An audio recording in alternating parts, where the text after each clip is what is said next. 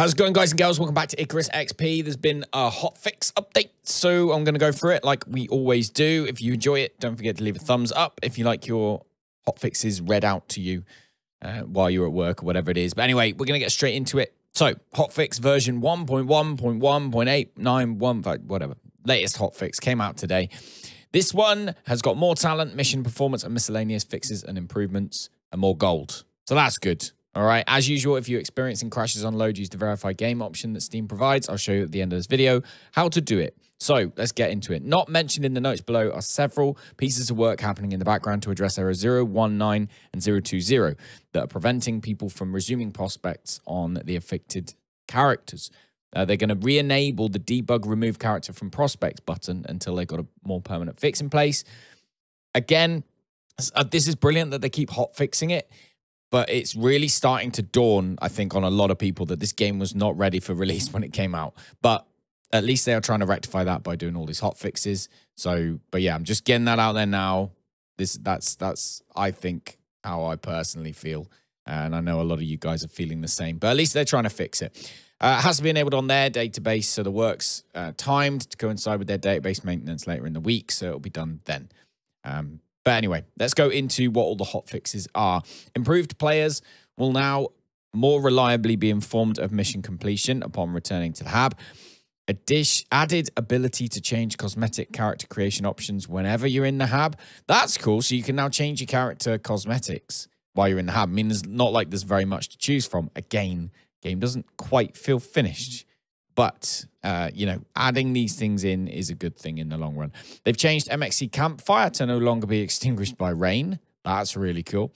Applied further optimizations to the scene to improve performance. Improved performance of creatures' fur. All these performance things, guys, are going to help anybody that doesn't play on a top-end PC to be able to run this game better. So these are all good, okay? Improve some dependencies between parts of the game to improve and reduce memory use. Again, all optimizations. Remove some prototype feature work to improve and reduce memory usage. They fixed an issue with cave ore regions that meant gold balance changes from last update weren't correctly applied. Now they should be, hopefully. Fingers crossed. Fixed talents, fresh is best, silent blade, and green thumb, which were not working. They fixed an issue with like it with the lights off and night owl talents, where they weren't working properly either. Fixed issues where it could snow inside buildings. There we go, leading to snow buildup.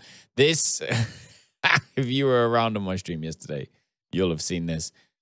Yeah, I was about to make a video actually today telling you not to do certain things. And one of them should now not need to be made because this should fix it. So no more snow inside buildings, guys. Fixed an issue where items can be duplicated in a multiplayer game. Fixed issue where some UI elements can remain visible even after the items were which they were relating to were destroyed. Fixed some instances of issue causing players to arrive dead on the planet or have portions of their dropship missing. I haven't seen that. If any of you have got that and you're in our Discord, send me a picture. I want to see half a dropship. Fixed issue where supporters edition locked outpost maps were available to everyone. Oh, what? Damn it. Now we've got to pay for it. Fixed issues where the additional arrows granted by twice the fun were possible to pick up. Fixed issue where the clients in a multiplayer game were sometimes left unable to harvest or otherwise interact with objects in the world. This has happened to me loads of times. So I'm glad that they fixed that one. They fixed some issues with the kill cam not working as intended. Yeah, because every single shot I make is a headshot damn kill cam, but sometimes it just doesn't do it. Fixed issues where the spraying modifier was causing errors and or not working correctly. The suture kit not having the correct icon's been fixed, and the suture kit not being displayed correctly in the world has been fixed.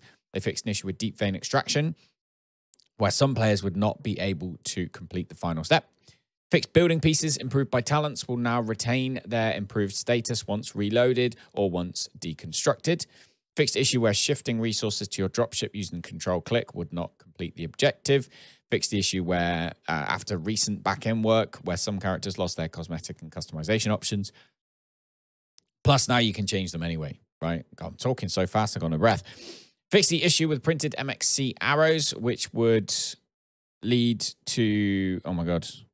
I looked off the screen and come back, and now I can't read.